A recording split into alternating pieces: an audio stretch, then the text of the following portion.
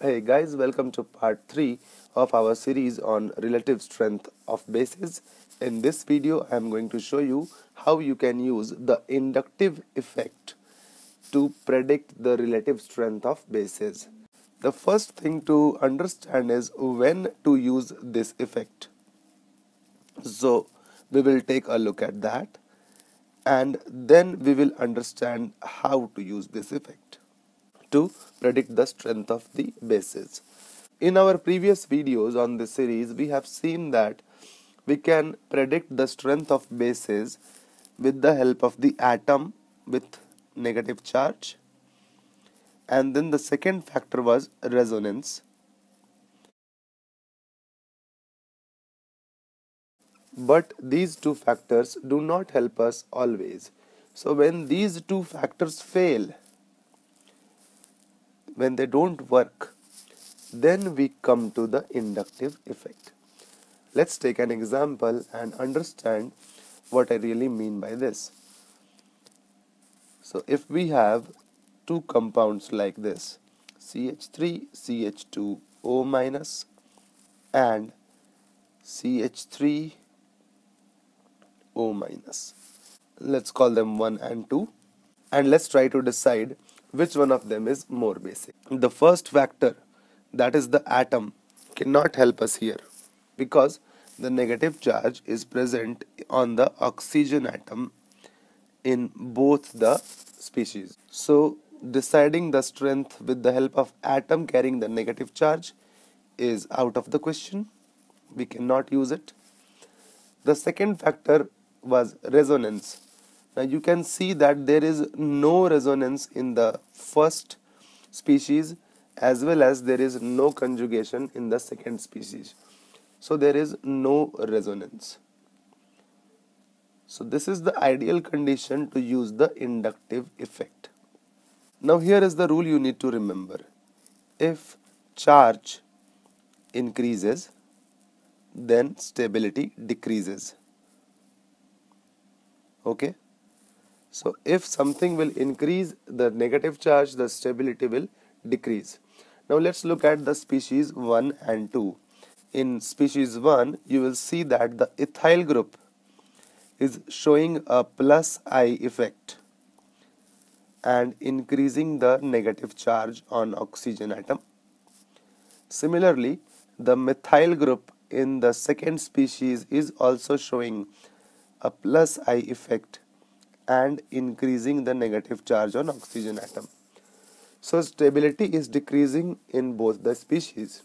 But the inductive effect of ethyl group is more than that of the methyl group, and therefore CH3CH2O minus, which is the ethoxide ion, is less stable than CH3O minus. Why? Because the plus I effect of ethyl group has increased the charge more than the plus I effect of the methyl group, and if charge increases, stability decreases.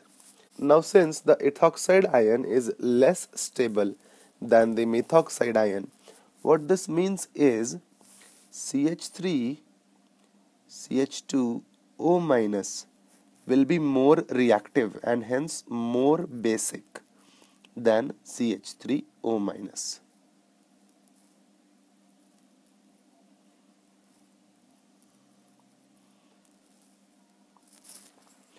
Let's take another example. This time we will have an acetate ion CH3C double bond O minus, and let's take the same species with one hydrogen replaced by a chlorine atom, and let's decide which one of them is more basic. Now the first factor, once again the atom, fails here because both species have the negative charge on the oxygen atom. Also they have the same amount of resonance because this acetate ion will have two resonating structures. Similarly, this species on the right will also have two resonating structures. So we are going to use the inductive effect to predict the relative strength. Now you can notice that the methyl group will show a plus I effect, whereas the chlorine atom, being more electronegative, will attract electrons towards itself and show a minus I effect. So what is happening here is chlorine is decreasing the negative charge, whereas methyl group is increasing the negative charge. And as charge increases, stability decreases. Therefore, acetate ion is less stable than this other ion, and we know that the basicity order will be the reverse of this. So we can say CH3COO minus will be more basic than ClCH2COO minus. So guys, that's how you use the inductive effect to decide the relative strength of acids and bases. Now let's rank all these factors and see in what order we should use them. Now whenever you are given a group of compounds to decide the order of relative basic strength, then the first thing that you should look at is the atom with negative charge. This is the first factor. If that does not help you, then you go to resonance to decide which is more basic and which is less basic. And if still the question is not solved, then you use the inductive effect. So this is the order that you should follow.